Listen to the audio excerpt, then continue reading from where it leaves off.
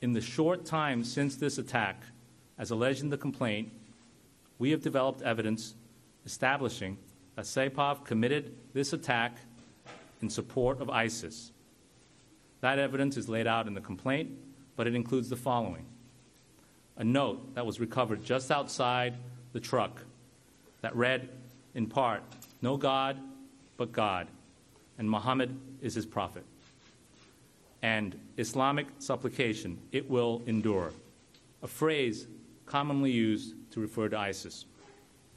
Also, a search of cell phones found in a bag that he was carrying, a search conducted pursuant to court-authorized wiretaps, revealed thousands of ISIS-related images and about 90 videos depicting, among other things, ISIS fighters killing prisoners by running over them with a tank, beheading them, and shooting them in the face.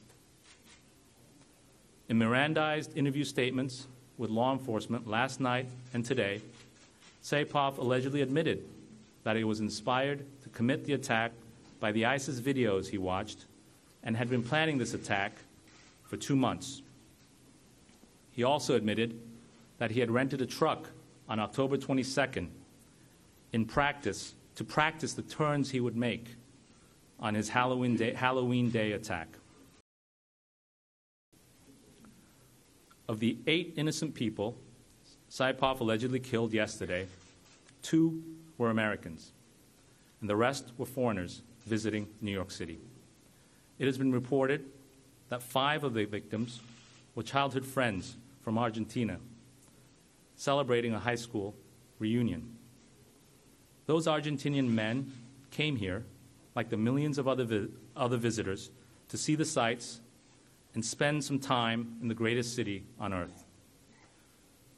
For the same reasons that millions visit this city and find it so special, alleged terrorists like Saipov view the city as a prime target for their hate-filled crimes. But the thing is, for the alleged terrorists like Saipov, they will find in New York City something else: justice. They will find and have found that law enforcement and everyday people in this city are not afraid of their evil. They see through their false, hateful rhetoric and are committed to bringing them to justice. And that is what we intend to do with Sayfullo Saipov.